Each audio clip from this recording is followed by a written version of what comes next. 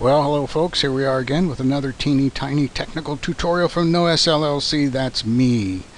I've got a lot of people watching a lot of my videos, and they're all over the place in terms of interest. I don't know if you'll be interested in this or not, but I got a little upset because I had a problem with the shower valve in my house. One of them, it was leaking. I noticed that the wall behind the shower head was distorting slightly along the baseboard, which indicated that there was some water leakage. So I decided I better take a look at it, and when I did that, I went out on the net and tried to figure out how to do this very simple repair. I've repaired shower heads before, but I found that most of the stuff on the net didn't help me very much. So when I finally fixed mine, I said I'd put a couple things up here about how I did mine, because possibly you'll have to do yours, and you may have the same kind of shower valve that I do, which is a Price Pfister shower valve. So here we go with my little adventure. Boink. This is the shower valve. You can see there's a little bit of discoloration here, but it's 10 years old. Our house is 10 years old. So that's kind of to be expected. You know, water dribbles down here, and you can see I've got hard water spots all over the place. The water here in Southern California and Orange County is pretty hard, but it doesn't look too bad. It cleans up. I just hadn't cleaned it up when I took this photo. Didn't look too bad from the front, but the back side of this wall, as I said, there was some dislocation in the baseboard. So I said, uh-oh, it's got to be coming from this, a leak. So decided to take it apart, and the first way you take this particular one apart is you have to pull this little button out over here, which I did. Make sure when you pull the little button out that you don't drop it down the drain, because they're real hard to replace. So you pull that out, and then you put a small Phillips screwdriver in here, and there's a Phillips head screw that unscrews, and then the whole handle assembly comes off, and that leaves you with this. So the handle just fits on there, and the screw screws into the center of that nylon shaft right there. So looking at this, you can see that this is threaded right here, so it's pretty obvious this little sleeve right here has to unthread or unscrew from this plastic thing down here, which is of course what I did. Counterclockwise, you unscrew it. Nope, why is that? There we go.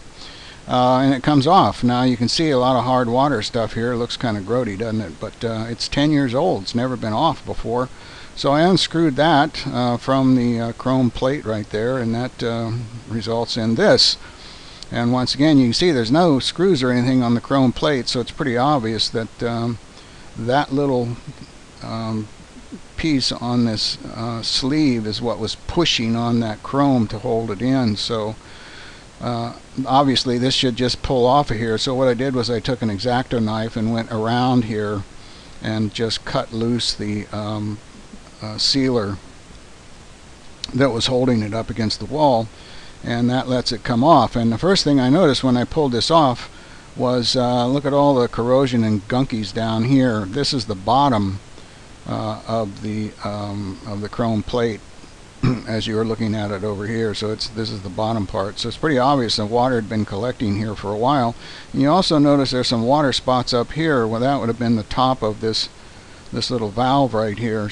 You know, this is the little water spot area. So it's pretty obvious that there was a little bit of spray coming out of something back here, and that hit this back side of this. Now I know that they put this in originally when the house was built upside down, because there's a tiny little cut right down here that would allow any water collecting in here to dribble out the bottom. But they had it on the top, and so that's partly why the water collected in here whenever this little bit of a leak would cause water to hit it. You can see the water down here. So the first thing I noticed is that they weren't paying attention when they put this little chrome thing in. You want the little tiny divot that's in here to be at the bottom, so that any water that happens to get down behind the rubber gasket or the sealer that you also have to put on when you put this back, the water can get out from behind there. But that wasn't the big problem. When I pulled this off and I looked inside the wall to see what kind of shape the valve was in, it looked like this. Oh my goodness. So it's pretty obvious this has been seeping or leaking for quite a long time. I have no idea how long. But this kind of set me back because this didn't look like anything I've ever changed out before. Normally there's like a set screw or something around here and you just pull this whole mechanism out. But this obviously has a small metal plate right here with 4 of these little dog ears that are holding this in. So I wasn't sure at this point, because I couldn't quite see what was going on, if this was a compression gasket behind here. You can see that little bit of blue right there, and it certainly looked like this was a compression gasket back here. So here's a picture from a little different angle. So I was very reluctant to pull this out to take a look at it, because if in fact it was a compression gasket back here, there's no way I'd be able to get this back on and have a watertight seal. So I didn't do anything at that point. I said, uh-oh, I better go down to the hardware store and see if I can find this funny looking little 4-tabbed steel plate right here to replace this. So I couldn't find a manufacturer's name on any of this hardware, which is very odd. I looked and looked and looked. I looked on the faucets, because everything was put in our house at the same time. Couldn't find any of these things. So I went down to this big chain hardware store just down by my house and tried to find that little metal compression ring with the 4 holes in it, and no joy, there was nothing down there like that. So I came back and spent several hours looking on the net on how-to articles, and that's partly why I'm doing this little video right now, because I got so upset. I was watching all these things, looking at all these things, and quite frankly most of them were just not worth the effort to put a mouse click on. And worse than that was, one of them had a video that actually did show the same kind of valve I have, but the guy never ever said what the name of the manufacturer was. So I finally, as I'm thinking about it, I said, you know, someplace there has to be a name of the manufacturer. So I went up to one of the other showers that I had not changed the shower head out on, and I found that in fact they're Price Pfister. Right, so that at least gave me a lead. So I went up on the Price Pfister website and found some really cool things. If you have Price Pfister in your house and you're the original owner, or that is, you put the unit in yourself, they have a lifetime warranty on this their stuff. It's called the Pfister lifetime warranty. And here's a little bit of the website information on there. This is really cool.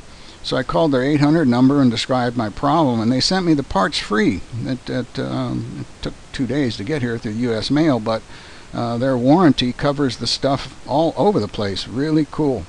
The guy was really nice. He said, I know exactly what you need, so he sent the thing out, and I got it within 2 days. So if you have Price Pfister, you might want to take a look at this. That's a really, really cool deal. They fix the stuff for free. They guarantee it forever. So now I had the parts. I'm going to replace the parts, so I need to turn the water off to the whole house, of course. Now most of you'd go out here and turn the water off at the main line here where the water meter is, but I can't do that in my house. I've got another shut-off valve right next to the house, but I believe this one is just for the irrigation system. I have a bunch of sprinklers.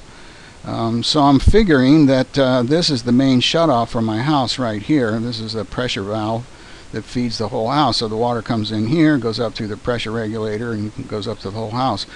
But in my case, I have a sprinkler system, a fire sprinkler system in my house, and this box right here is dead above this one, and you can't tell if this pipe goes up here to this pipe. And this presents a bit of a challenge, because there's 100 pounds of water pressure, street pressure, right here on this thing. So I'm thinking, okay, if this is 100 pounds, and I went actually out and measured my pressure on all of my hose bibs, which are 60 pounds, that this cannot be feeding directly into that. This has to be coming straight off the main, out of the from the street. And the reason this is a problem is because if I shut the water off and then drain the water enough so I can work on that valve, if this pressure drops, automatically the fire alarm goes off. It's a big bell on the side of my house, and because I have a monitoring system, the monitoring company immediately calls the fire department. So I was a little hesitant about doing this because I wasn't absolutely certain that this line here did not feed this one right here. So what I did was I turned the water off right here, and then I just move this valve down like this, so that shuts the water off to the house, and I'm thinking not to the sprinklers. And so when I turned it off, then I just went outside here to the hose bib and let the pressure off while I was watching the meter over here, because the hose bib is just behind this wall right here. So I kept watching the meter as I was letting the pressure off to the whole house, and the meter stayed at 100 pounds, so it's pretty obvious that this regulates just the house, and the hose bib's on the outside of the house, and this is dead off of the street main. So if you have a fire alarm system in your house, a sprinkler alarm system in your house, you better be careful if you let the pressure off, because it will set the fire alarm off. So now I could come back over here with this grody mess and take these 4 screws out. Now you don't need to take this screw or that screw out. It's a good thing too, because I couldn't get them out. Because this is just the flange to be able to line up to the same thickness as the wall right here. So those 2 things stay right there. You just take these 4 screws out, and make sure that you open one of the faucets here close to the shower, because otherwise you got the head pressure, if you have a second story like I do, that's going to push, pressurize this thing. So because when I unscrewed these things, immediately a whole bunch of water came squirting out. So you don't want that.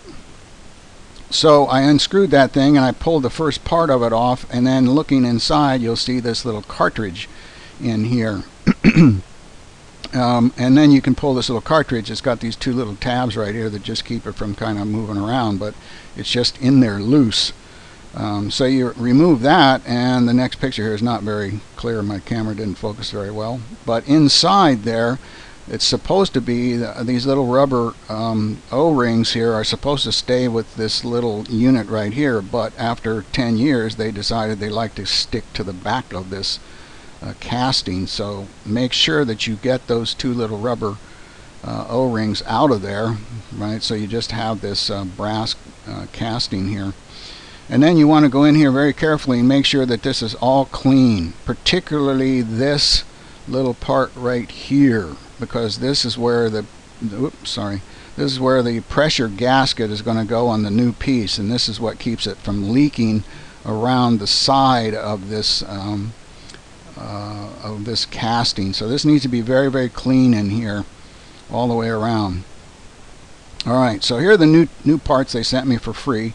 This is the little unit that goes in first. Here's the 2 little gaskets I told you to make sure that those things get pulled out of the old one, and that they are firmly set into the new one. And then this here is the part, obviously you can see the 4 little places where the screws are going to go, and this is the compression ring right here. It's a rubber compression ring that keeps this whole unit from leaking around the side. I'll show you the other part in here in just a bit that keeps it from leaking around the shaft. Alright, so here's the other side of it. These things right here are going to press up against this plate right here. Alright, so this will go in first, and then this will go in, this back side here will go in butted up against that. And once again you can see this little compression. It's not a gasket, it's an O-ring, like a rubber O-ring. Alright, so you put that thing in first, and once again there was no up or down on this. No left or right. It's just a little tab right here fits in that little groove. So you stick that in there, making sure that the little O-rings are firmly attached in the back. Then you can put the front piece on, this piece right here. You can't see very well right here, but that little rubber O-ring right there is the thing that seals up against this part of the casting right here. That's why this needs to be very, very clean. Right, no corrosion on it. So you put this in. This does have an up and down. If you notice right here, I've held this over sideways so you can see there's a little divot right here, so that you can get it in over this little divot right here. Now technically this thing could go in almost any direction, right, because it's equal distance from the 4 holes. So you want to make sure that you get this in the correct way so the handle moves the right way and the hot and cold are in the right orientation. So you stick that little puppy in right there. And then, because I didn't know that they weren't going to send me a new metal ring right here and the 4 screws, I just took the old one, which was very corroded, and scraped all the gunk off of it and then sanded the dickens out of it so that it was flat. Right, so I had a nice hard flat surface, because all this really is going to do is just act kind of like washers on here, so it distributes the pressure evenly around that plastic housing. So I cleaned that up so you can see it's, you know, nice and flat right there. And then I put it back in with the clean flat surface pushing up against the plastic of this particular unit right here. And you want these up here pretty tight, right, because it's going to push that compression O-ring that's inside there so that it seals it up so you don't get water leaking all around the edge of this. All right.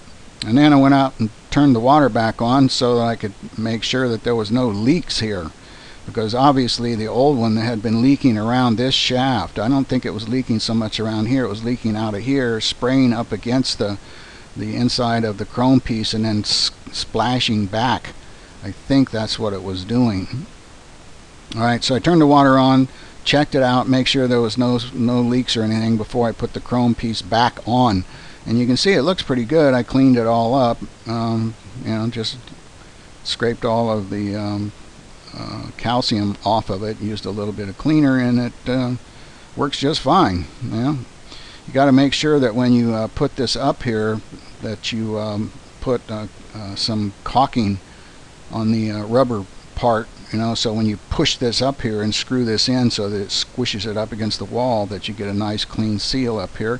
And once again, this time I put it in the right way. They had the little hole up here on this chrome piece. The little hole belongs down here, so that there is any water that gets in behind here, it can drain out the bottom. Alright, so it's a really easy fix if you have the right parts, but believe me, it took me a little while to figure out the right parts for my Price Pfister. Guaranteed for life, a valve. And then, just for the terminally curious like myself, I decided I was going to pull this apart and see what was going on. Well, this obviously, this ring right here, which goes in here, was leaking after 10 years. And when I pulled this unit apart right here, I just drilled out these rivets right here so I could pull it apart. I found that there's this little unit right here. You can see this. It's got a little hole here and here on both sides, so that one side's the hot, one side's the cold. And this is like a little rubber diaphragm right here. Well, these things were so corroded that they couldn't move back and forth. Right inside of this little hole here, this goes in there, and this one goes over here, and it's supposed to move freely back and forth, so it kind of equalizes the hot cold pressure. So you can see after 10 years, I guess that's pretty good, really, but after 10 years it can get pretty corroded, and the valve just doesn't work very well after that. So kind of interesting to see the parts, you know, how well this was engineered, because it is pretty clever. So there you go, my Price Pfister shower. The next thing I've got to do is go fix the drywall. I'm going to have to cut some of the baseboard away and the drywall away, and probably find some gunky mold stuff in behind the wall. But I haven't gotten to the point of doing that one yet. Just fixing the leak was kind of entertaining. Took me a couple of days between figuring it out and ordering the parts. So there you go. I hope that helps you if you have one of these apparently unusual Price Pfister. They use a little bit different with that compression method than standard kind of pull the whole unit out at one shot. So 10-4, Roger Rubber Ducky over and out. I'll talk to you on something else. Maybe the drywall thing. Who knows?